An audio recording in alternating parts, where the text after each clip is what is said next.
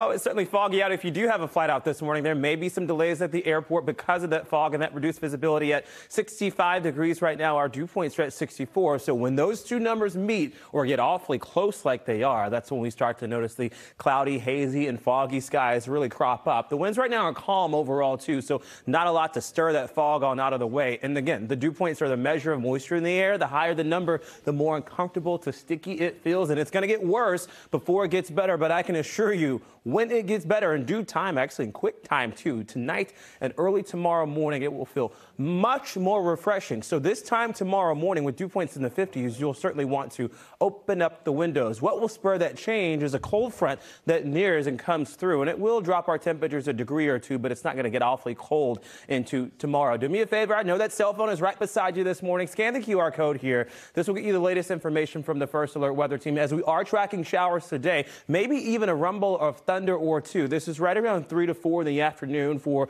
the greater Boston metro, portions of Metro West stretching through Foxborough, by the way, in Norfolk County, all the way down into, yes, even Providence. So if you drive that stretch of I-95 today, just keep in mind the afternoon will be wet. It's not going to be an all-day affair for the rainfall. We're really just looking at scattered showers at best, sort of like it's been the past several days. By 10 o'clock tonight, as that front clears, the skies open up, and yes, the sky is clear too. 83 degrees is where we're at for a high temperature today. It's that southwest wind that's bringing us back into the 80s.